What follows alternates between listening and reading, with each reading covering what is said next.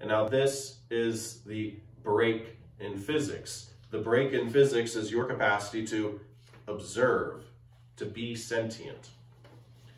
And then further, to have the willpower, which is really intention and attention, the willpower to look in a certain place at a certain time under the right context. Okay?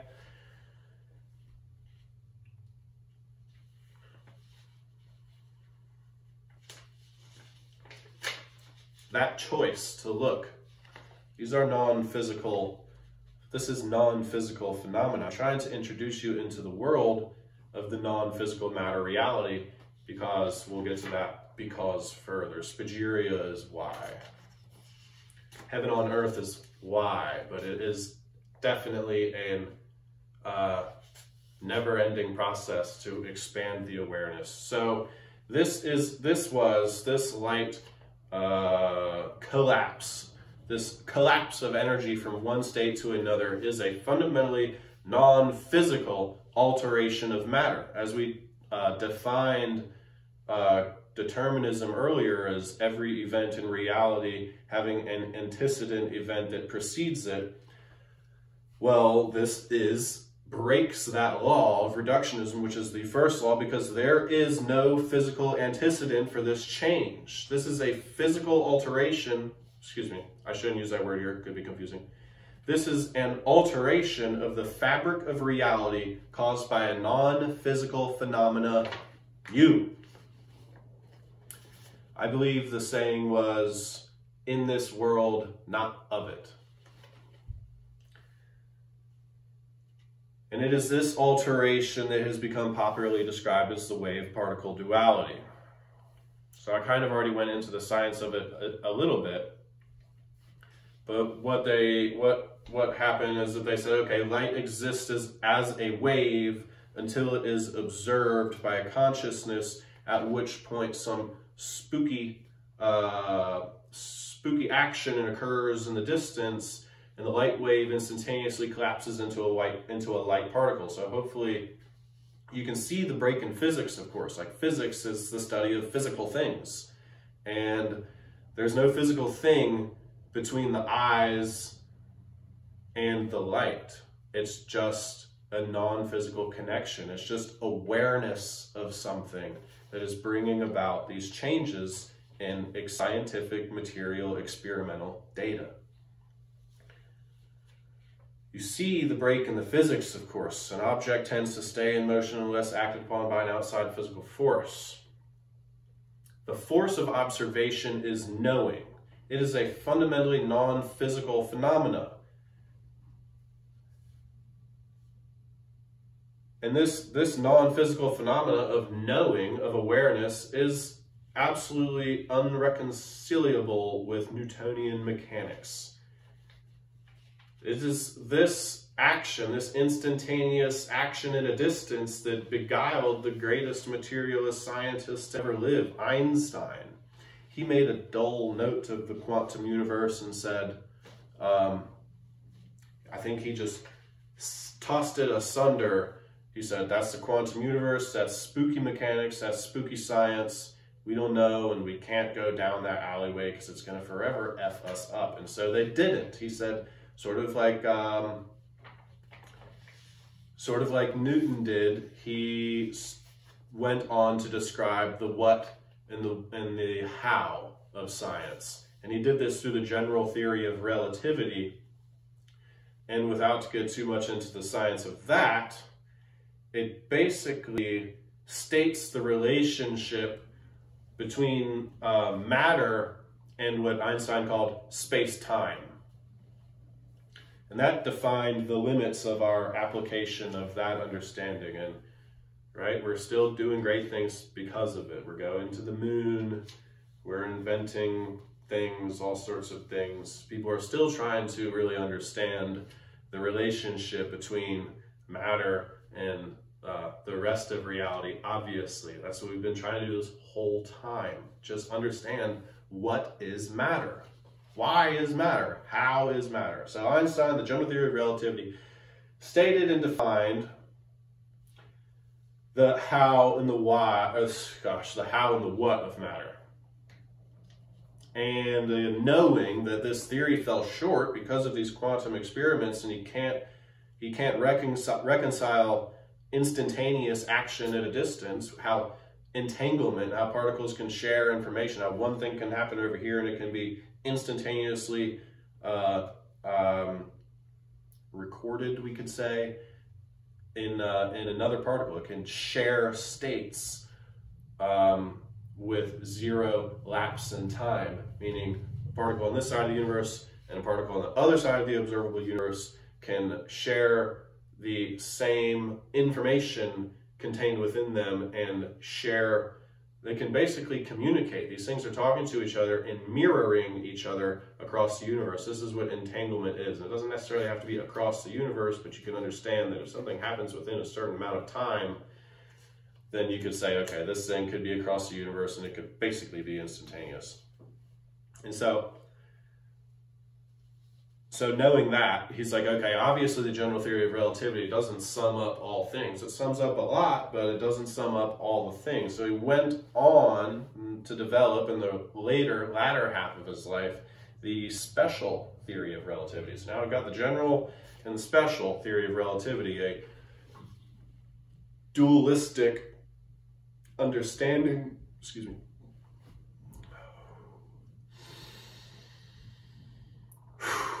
Sometimes you just need to take a breath. So you see this light, it messed with Einstein's head.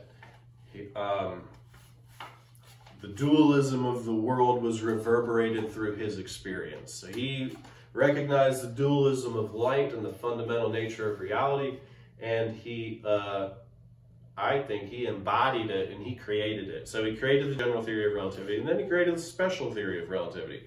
So he's got this thing that describes the relationship between matter and space-time, and now he's got this thing, this special thing that describes the relationship between light and space-time.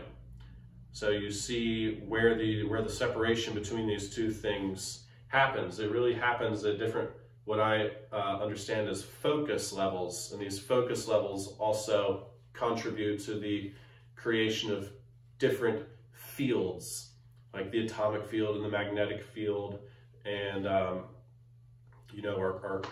quark fields and stuff. These are focus levels of reality. So Einstein is able to look at the objects in the world and how they're relatively oriented towards us, how matter is relative to the human condition, and explain that. And he then does the same thing with light, how light relates, and then he spent the rest of his life trying to reconcile these two theories, and he failed all the way up until his deathbed, reincarnating the drama of Newton. I mean, in his letters, he's got letters between other scientists of his time, Wheeler and Planck and Bohr, and they all come to these conclusions that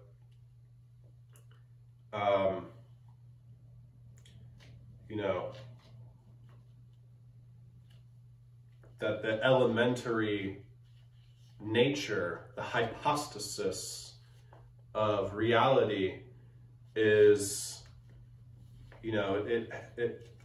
it's not at all what we think it is. He realized later, I'll quote him, he says, one has to find the possibility to avoid the space-time continuum altogether in order to come to a factual understanding of reality, but I have not the slightest idea of what kind of elementary concepts could be used in such a theory. Right? So he realized at the end that it was all messed up, that his theories, they don't explain what he wanted them to explain. And so we ask ourselves again, do we learn from the mistakes of others? No, we don't. We see that they're able to produce so much given their limited understanding, and we humans like to produce things, and we like things, and so we take it and we expound on it, and we extrapolate every last bit of juice from these quote-unquote theories. So, like, this seems to be, like I said, like the capstone of materialism, because at this time it was Einstein, Max Planck, and Niels Bohr, John Wheeler, David Bohm. They all started to come to this understanding that somehow consciousness plays a very fundamental role in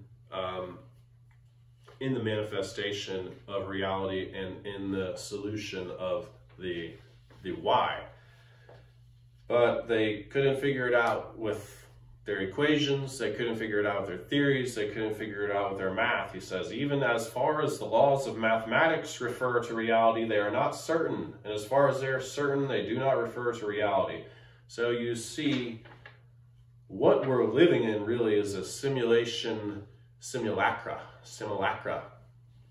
And that's just the idea that says the symbols and the words and the images and the mediums of reference that we use to relate to reality have become so far detached and abstracted from the way that reality is actually working with its hypostatic images, its hypostatic words, its hypostatic information, that the way we have been using these symbols and these paradigms, these materialisms and these theories of relativity has actually been completely vacated of meaning, and our actions in the world have been basically rendered meaningless. Now,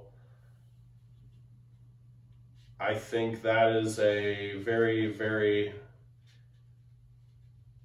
important point, so that we can grasp the how would you say, the reality of the situation is that we need to drastically realign our perspective on the universe, our angles. We need to explore some new angels and see how really we could warp our mental interpretation of reality to come into a more true and complete, integrated and unified understanding, because then we can stop living in this hellish realm and we can start living in a more heavenly existence. So what else did they say? What else did they say?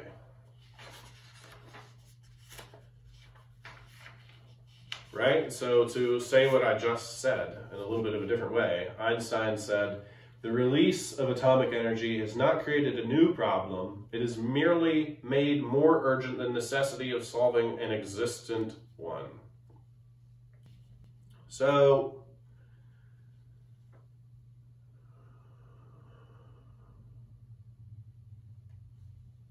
the result of being inundated with materialist, reductionist, scientist propaganda is the way we see the world now. We say, oh, we have science to thank for all these things. It's no doubt I'm living like a king. Look at these fine clothes and this air-conditioned house.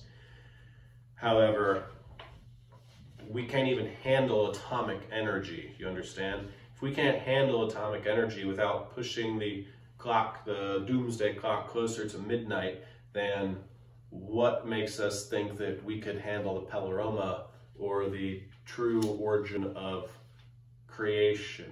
So that's just kind of something to think about here as we move towards trying to understand the origins of creation and the non-physical energies which really govern our lives and govern absolutely freaking everything that we do and don't understand. So this really is kind of like the immaturity of mankind, I like to say, because mankind, it's not mankind. Men are great. Groups of people are the worst. And, you know, there are some great men out there. And there are some fundamentally corrupt groups out there. which don't care about truth, they don't care about knowledge, they don't care about science, they don't care about nothing. They just want to own and have and subjugate and control more. So it's just curious to me that so many laws can be created that directly incriminate an entity simply by their existence. Like, some people are victims of corporate crime before they even brush their teeth in the morning. Some people are not victims, some people are criminals for growing something out of the ground that grows naturally in nature, that God or nature, meduneter, offered to us. People are considered criminals just by well, they aren't considered criminals, they can't be tried for it, but we have compounds in our body that are Schedule 1 substances, and if I was to go into my backyard and mix some flowers with some fluids and pull out the rest of whatever comes out of that precipitate, then I would go to jail for many years. So, and I mean, just like the first law of Newtonian mechanics, every single human being is breaking that law because it exists, but it doesn't exist. It's a superficial imposition, an artificial imposition from some other unjust and illegitimate authority onto your ability to express and understand yourself, which is an absolutely, that is a demonic force in a manner of thinking. So any force which is restricting your unique capacity for infinite expression should ultimately be challenged. Its authority should be challenged, and its actions should be dismantled. So this is the dismantling of the ineffective materialist paradigm.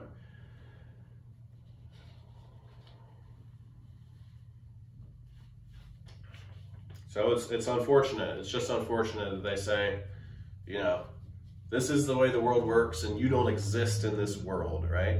Reductionism implies delusion of the individual. If the universe is material and the universe is physical, you and everything you think you are is an illusion of your mind and does not exist. That's probably why they're able to control us so much, because legally, scientifically, we don't fucking exist. That's why they were killing everybody back then. Still doing it, just not directly in front of us.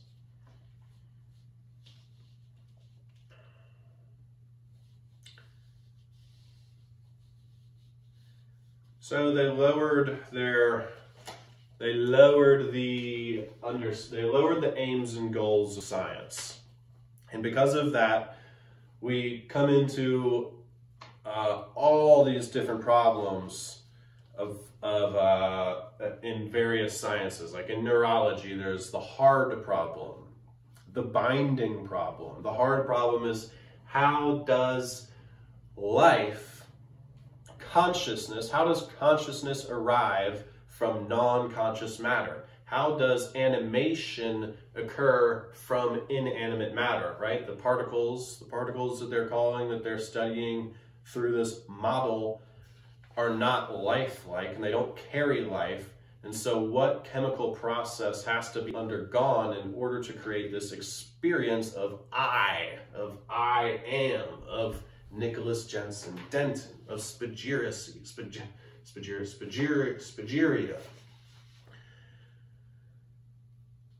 That's the hard problem, because they can't figure it out because they're locked in this materialist understanding, which I've been saying is fundamentally wrong.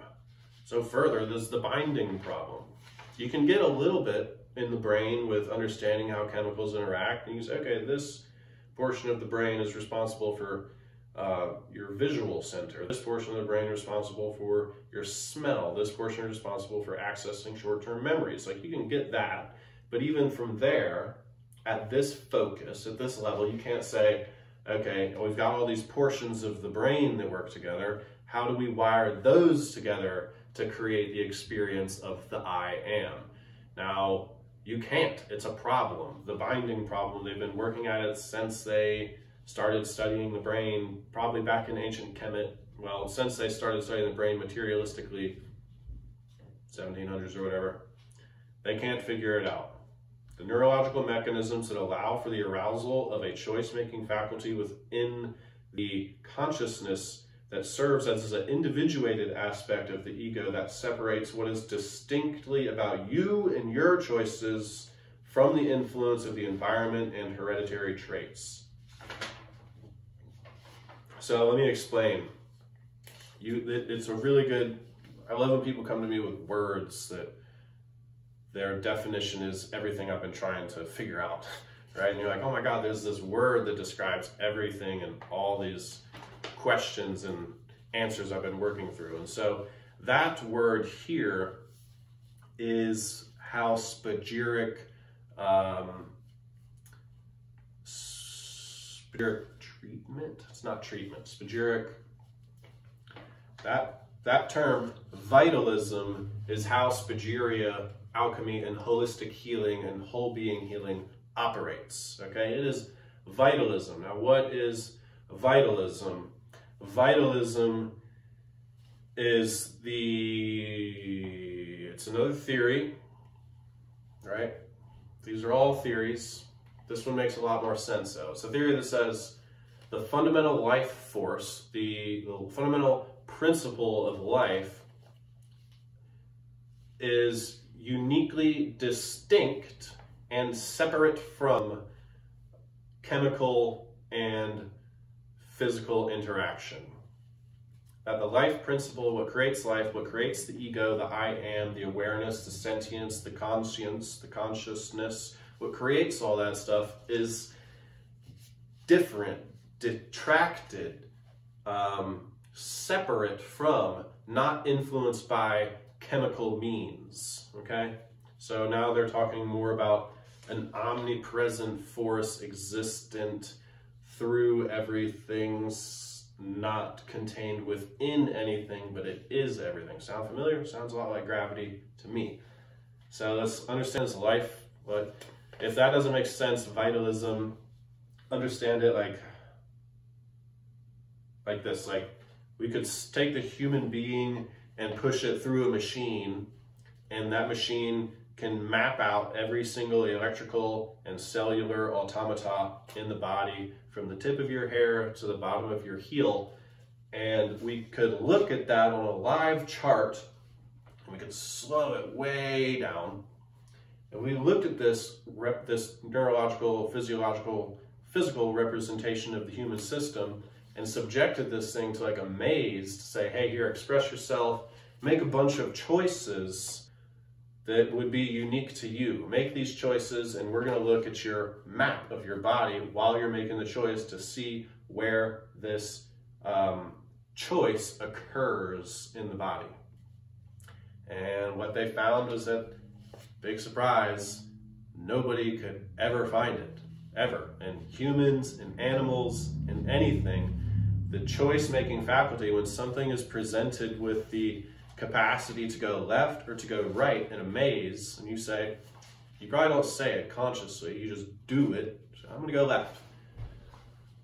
There has never been, nor in my humble opinion, will there ever be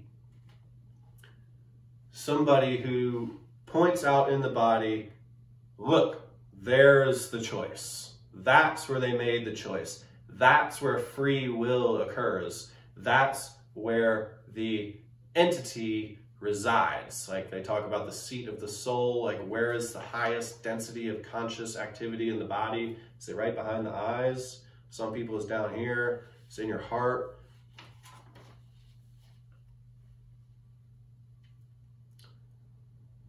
Where is this choice-making faculty? It's not in the body. It's non-corporeal. It is non-physical. It is asomatic, okay?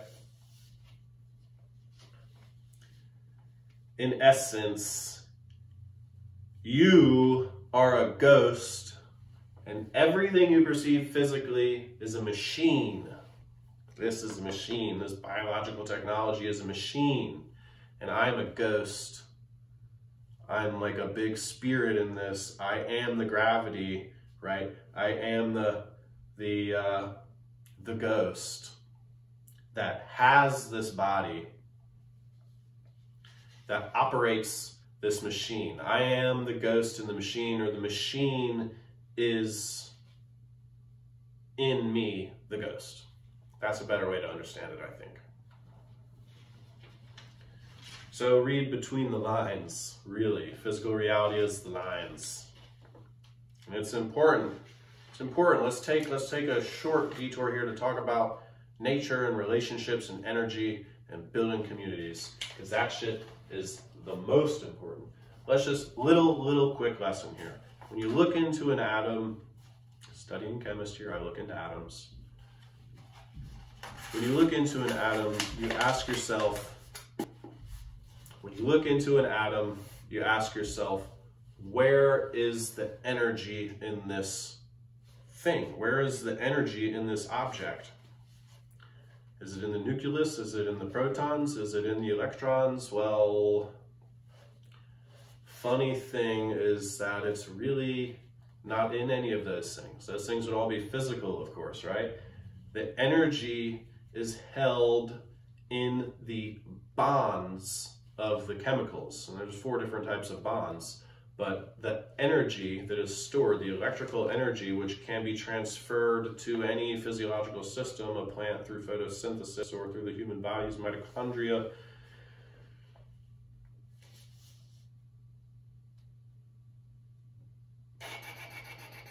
the source of that energy, lost my train of thought. The source, the energy is stored in the bonds.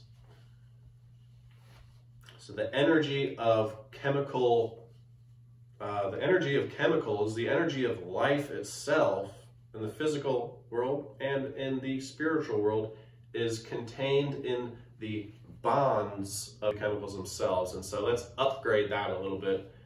Where is our energy? Where is our structure? Where is our potential at? Our potential, our energy is stored in our bonds, right? You are bonded with your family. You are bonded with your friends. You bond with people. Our common unity, our strength, our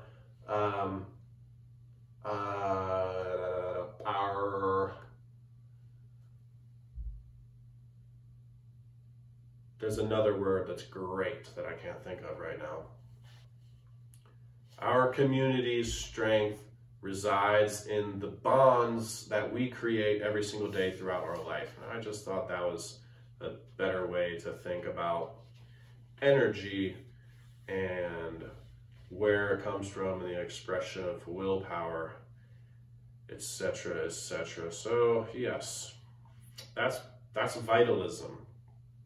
The willpower, the expression of energy. The bond is not a physical thing, you understand? The bond is the space between electrons as they're moving, which tethers together 2 atoms. So the bond between humans would be the informational, theoretic, and relative awareness of each other, basically. The relationships that we carry with people are our bonds. And so to create a more structured world, we really got to work on our bonds